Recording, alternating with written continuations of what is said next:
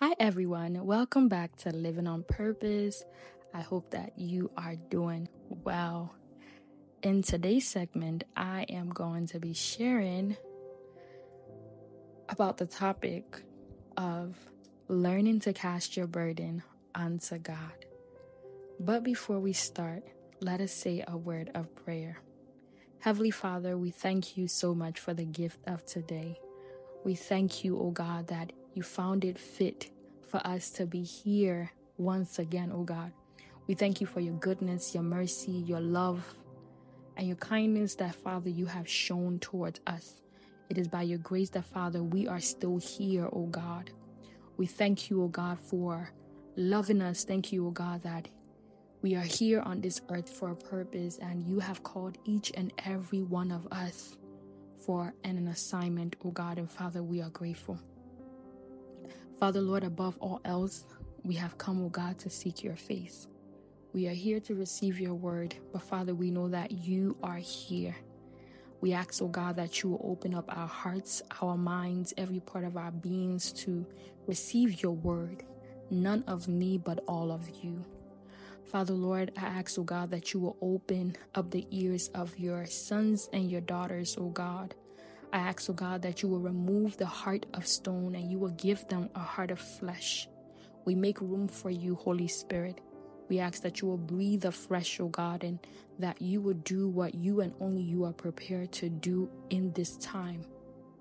And always, we give you the glory and we give you the honor. Father, we thank you. We present our hearts to you, O God. We present our hearts to you. We ask that you will have your way. We ask that if there be anything that stands in the way, O God, of us receiving your word today, we ask, O God, that you will cleanse us, you will purify us, O God. We receive, O God, all that you have already prepared for us. Let your perfect will be done. In Jesus' mighty name, amen and amen. And so, like I mentioned, today we are going to be discussing about casting your burdens onto God. And as believers, we have heard about this before. The scripture that is found in 1 Peter 5 verses 7, reminding us to cast all our anxiety, our burdens onto God because he cares for us. But the truth of the matter is that we have all been or have been at that place where we struggle to cast our burdens onto God. And many times there are different factors depending on where we are in life and how we see God, right? For some people, it can be that lack of trust, that how can I cast my burdens onto God? And what is he going to even do about it? Sometimes you're so used to handling things the way that you do them for so many years. Even if it's not working, you still continue with the same tactic because you feel like eventually things are going to work out. But as I was preparing for this, when I was just thinking about that word, cast your burdens, the Holy Spirit just dropped it in my heart that casting your burdens simply means surrendering unto God. And so many people at some point, even in their walk with God, have struggled with this command of learning to surrender to God. Going back to trust being a factor to the reason why some people may struggle to cast their burdens onto God, right? Some people are so used to how they handle things. So for them, it feels like, what is the point of me casting my burdens onto God? I know how things are going to turn out. And sometimes it's that, sense of control. I know how things are going to turn out. This is how I want it to turn out. And so you really struggle with a sense of trusting God because you think that you have everything figured out.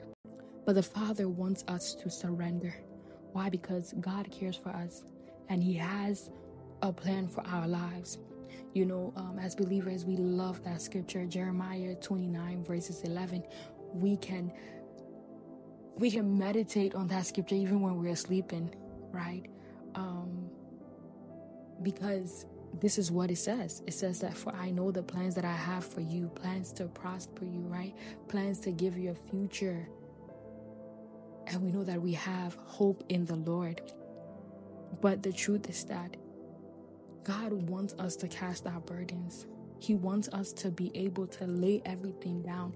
And the beauty of learning to surrender and casting your burdens unto God is that you even grow a deeper intimacy with God, because you're able to know the heart of the Father during that time where you are trading your pain for joy. You are laying everything to God and releasing and being obedient to this instruction that God has given you. You're able to also experience God and know the nature of God in a new level. Another reason why certain people may really struggle to cast their burdens onto God is the fear of uncertainty. How are things going to work out? They're so used to, once again, being in control, right? Being the driver of your life.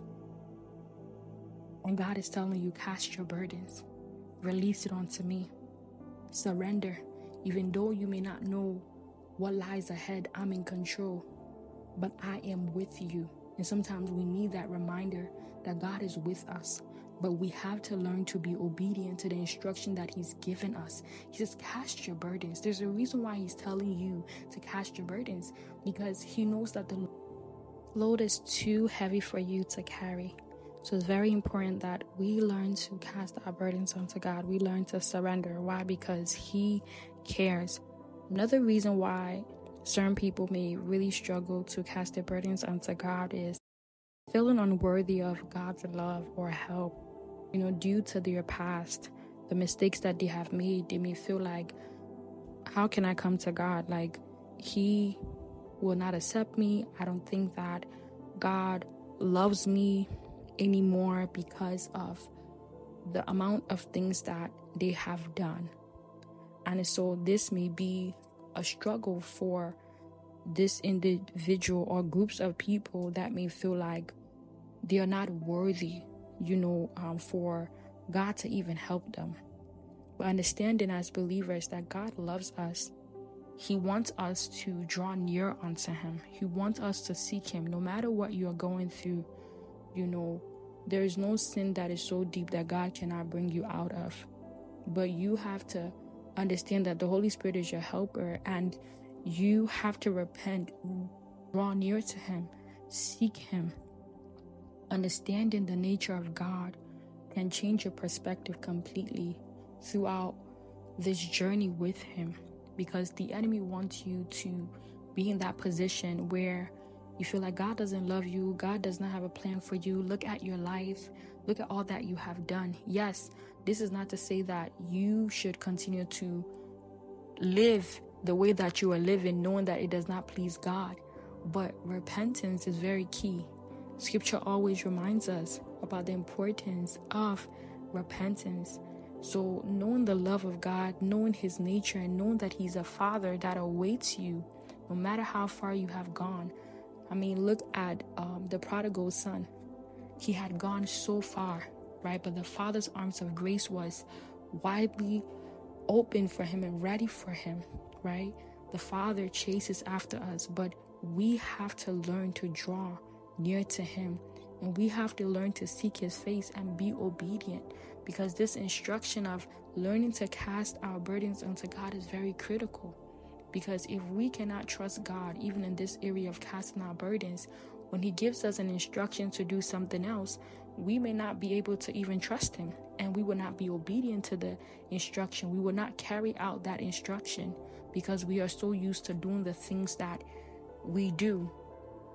But we have to understand that God has a plan, and we have to be obedient. And lastly, another reason that people may really struggle to cast their burdens onto God is because of unanswered prayers. Maybe you were seeking God concerning something, and you may feel like God did not come through for you, not knowing that God was protecting you, and God knows all things. Many times we pray for things and we want the answer right then, and we want it now. We have the way that we want God to answer it.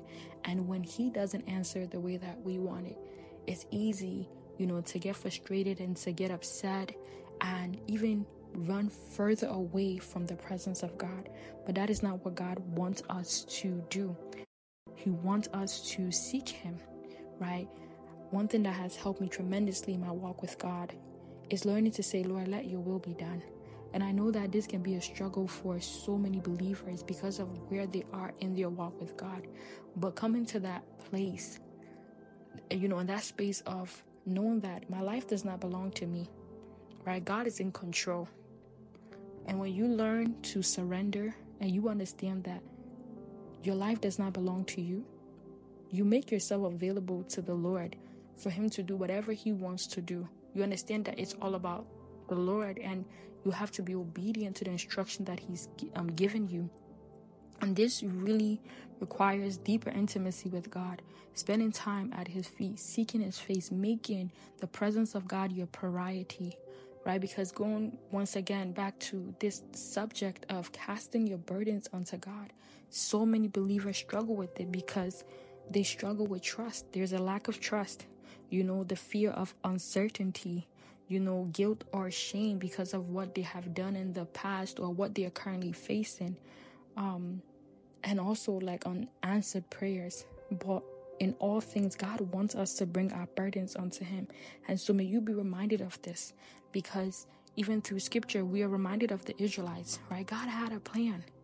But even when God, brought them to the promised land, they still failed to, trust in God, right? They were asking all these questions and instruction that was given.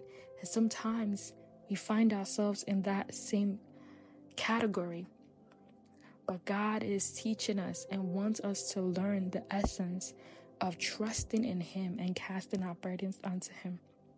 So I'm going to leave you guys with 3 scriptures, and I hope that you are encouraged by this today, knowing that God loves you. God has a plan for you, but it's very important that you are obedient to the instruction that God has given you.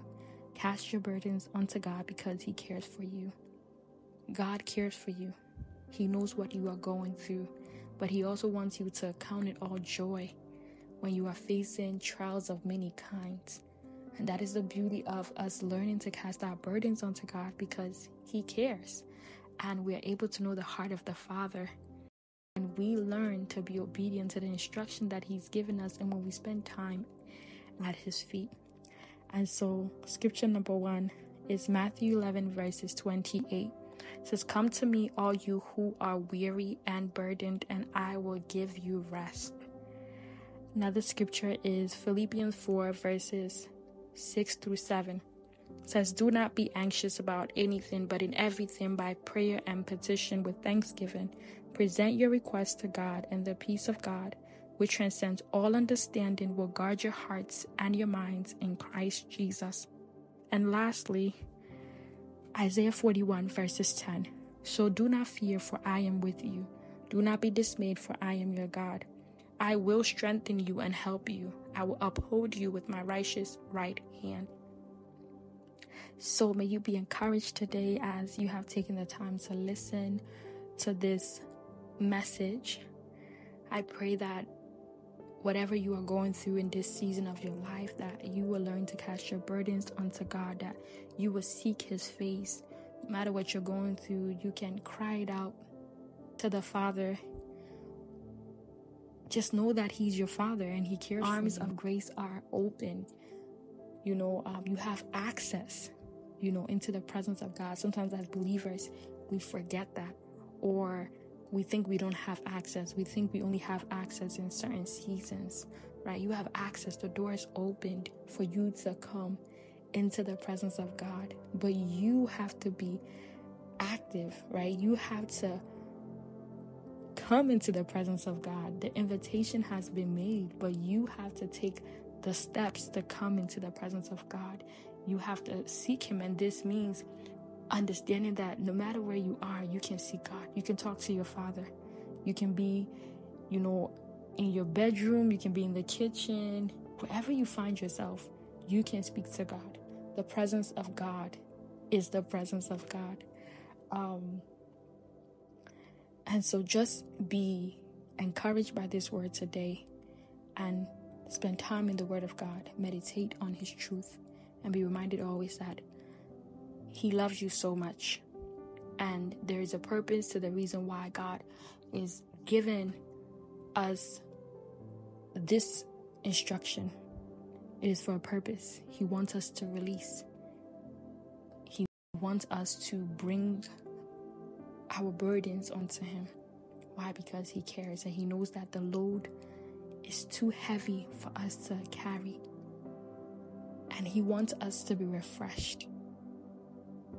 So it is my prayer that you will be obedient to this instruction. Thank you so much for taking the time to listen. God bless you. And until next time, remember always that Jesus loves you.